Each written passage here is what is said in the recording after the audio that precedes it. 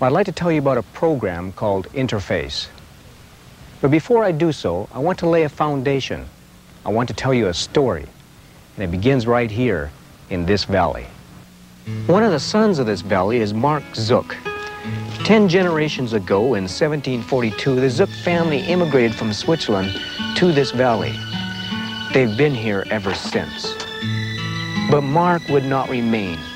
After hearing a missionary speaker, Mark, along with his wife Gloria, determined they too would become missionaries. They went for an interview with one mission board. Well, I was 30 years old at that time with just a high school diploma. And the mission board told me it would take at least 4 years until I would be able to get a Bible degree. And by that time, I'd be too old and fossilized to learn a tribal language anyway. And some people questioned the wisdom of taking young children and moving to a tropical climate with my health problems. And they said, why not leave them alone? They're happy the way they are. Dejected, but not defeated, Mark and Gloria were finally able to prepare themselves with specialized training for tribal evangelism given by New Tribes Mission. Their home church sent them out.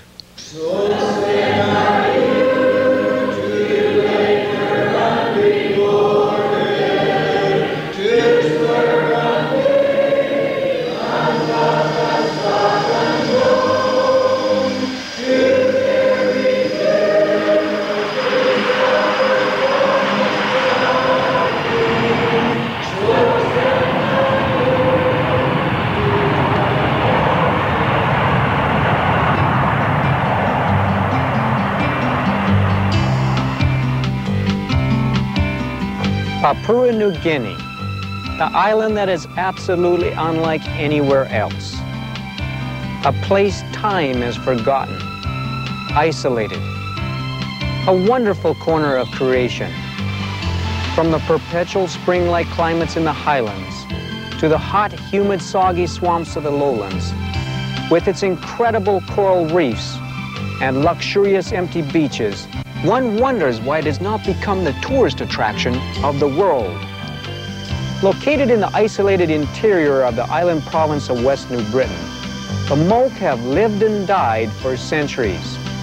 It is these people who have become so much a part of the Zook's lives. Often the perception of what is involved in missionary work is wrong.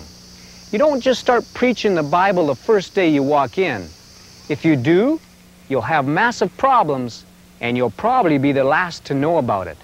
Rather, you need to embark upon the adventure of learning how these people think, how they talk. What makes them tick? The question is, where do you begin? What do you do the first day, the second day, the third day? What's this you want to show me? Your slings? When you move into a tribe, those things you learn first are the most obvious. Where they live, what they eat, and how they prepare it. And of course, where they get their food. The Moke love to eat wild pig, which they capture in nets that they string throughout the jungle. The day of the hunt, everybody gets up real early and everyone gets involved.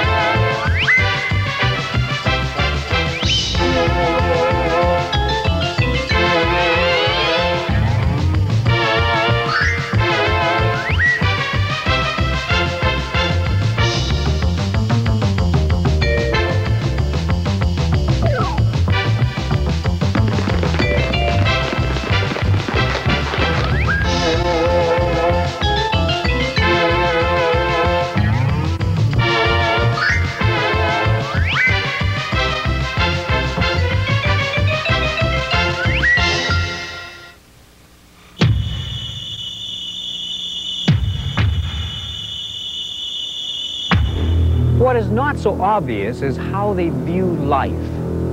Happy-go-lucky on the outside does not mean life without fear on the inside. It takes determined study to know them, and often the grim facts are not pleasant.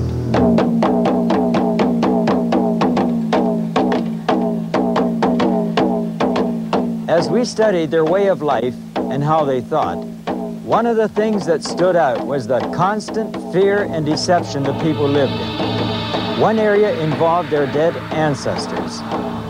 The men would dress up in a large mask and dance around the village. They believed that this was the spirit of a dead ancestor returned.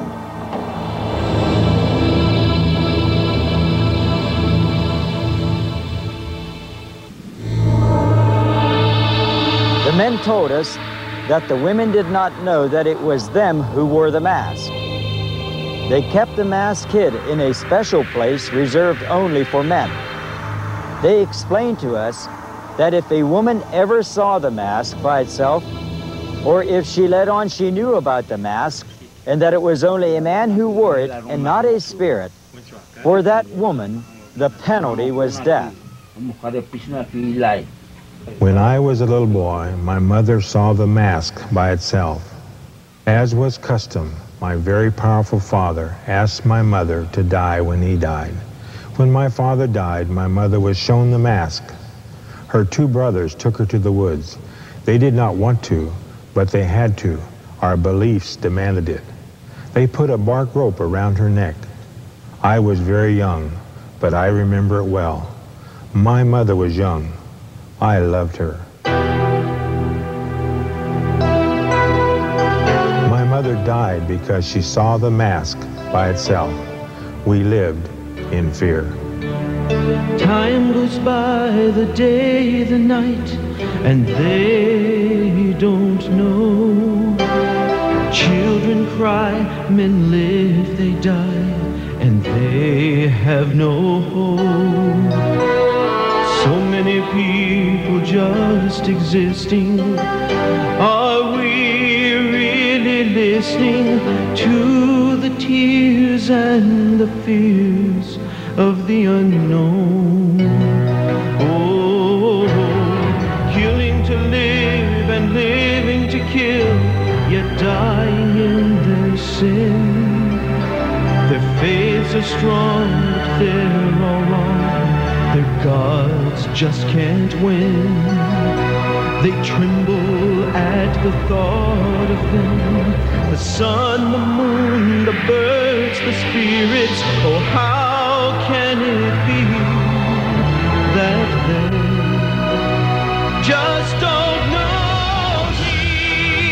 He is willing that none should perish. He desires each one as his own. He sent his perfect Son to die for them.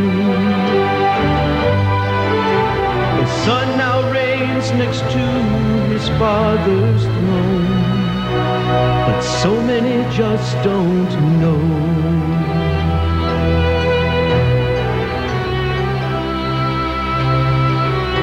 The day does come, though, when you do know enough of their language and how they think to explain to them the Word of God.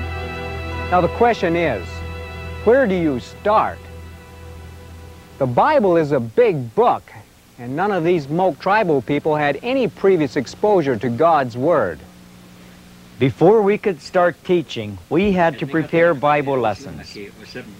Our tribal language helper, who was not a believer at that time, was the key to getting the proper Bible terminology we needed. Even before we started to teach, the Moke seemed to sense a wonderful message was coming. When the teaching finally started, the entire village of 310 people gathered. We never mentioned Jesus Christ until after 2 months of teaching Old Testament foundational stories. The first day, we began by showing them a map of their village. Then we showed them where the surrounding Moke villages were located on that map. From this point, we explained to them progressively where they were located in relationship to the neighboring tribal groups, where in the province they were located, where the province was located in the country of Papua New Guinea, and where Papua New Guinea was in relationship to Australia, Japan, United States, and Israel. Then we explained how the Bible, God's talk, many years ago had come from Israel to Europe and then around the world and was now coming to them, the Moke people.